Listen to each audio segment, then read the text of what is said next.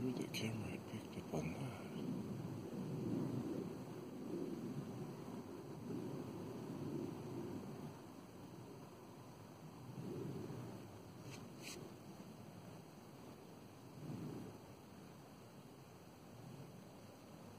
Time for some pizza.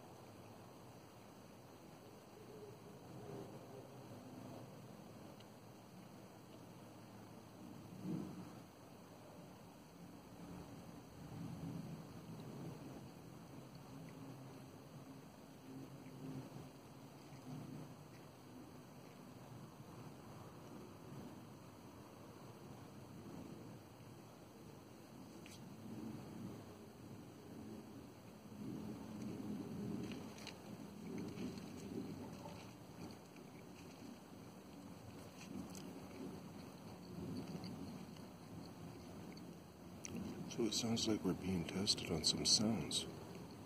And also keep in mind that whistling, high-pitched whistle, because I got a pretty severe case of what's called tinnitus. And I have another hearing ailment called hyperacusis. Anyways, there's certain tones that can get around those. A little easier, or maybe a lot easier than the average person, but only with certain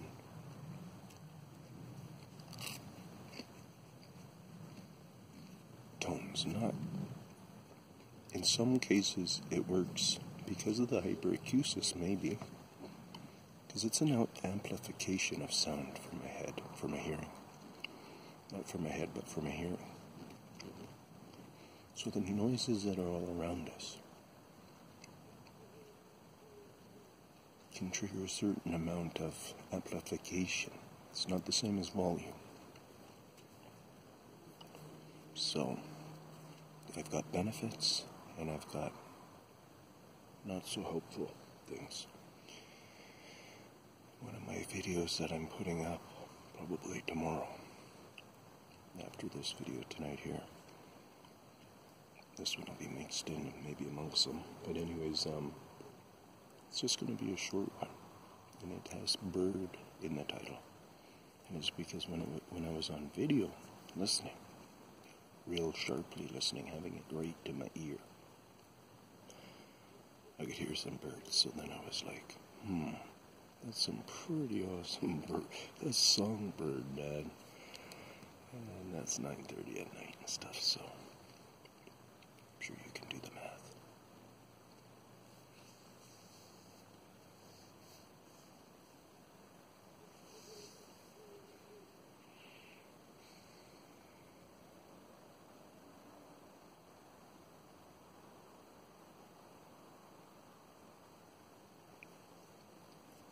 Even that noise that happened a few seconds back could be, because keep in mind where I am, it's very difficult for the car lights to shine here, and also for the noise actually to get up even in here. Or like a click that just happened close by on the left up here. And more and stuff. Maybe mixing in with my talking and stuff, and that's part of what they realize I don't hear very well.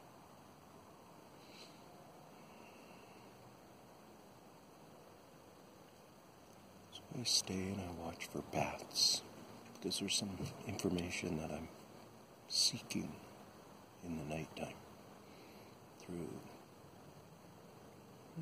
Skyworks.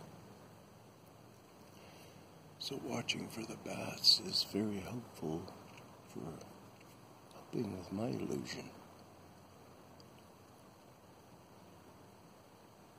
Hopefully it's a good night for bats. Last night was really good. Sometimes I do a little bit of a whistle to see if I can attract them, whether it's fictional or not, I don't know. Let me try it.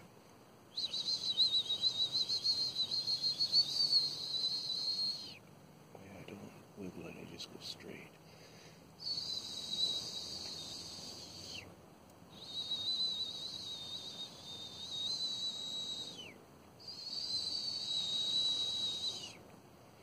I've called this lake. When I was a kid, we used to always do that, and it's probably because it was a heavy bat population, but we were told to do that, or we figured it out or something. But anyways, we used to do the rocks a lot, trick the bats.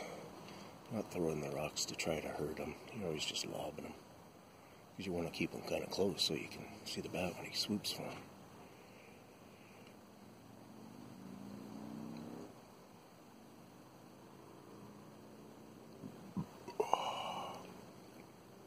So the amount of action that I'm noticing from just being here amongst the video and stuff is big.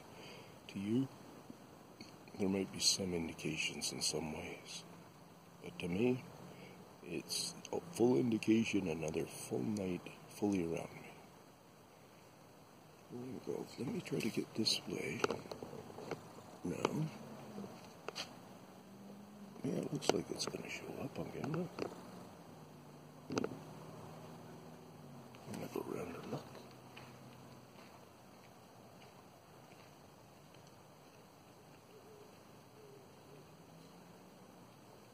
Yeah.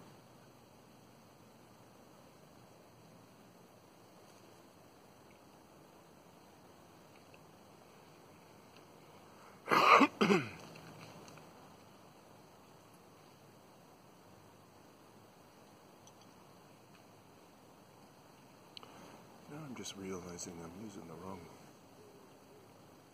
side of this camera, but that's okay.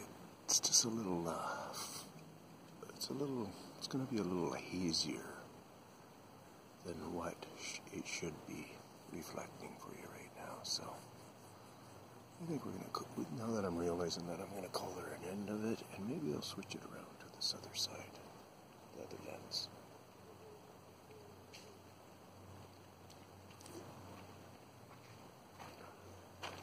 Also maybe realizing that hooting that's going on has changed locations.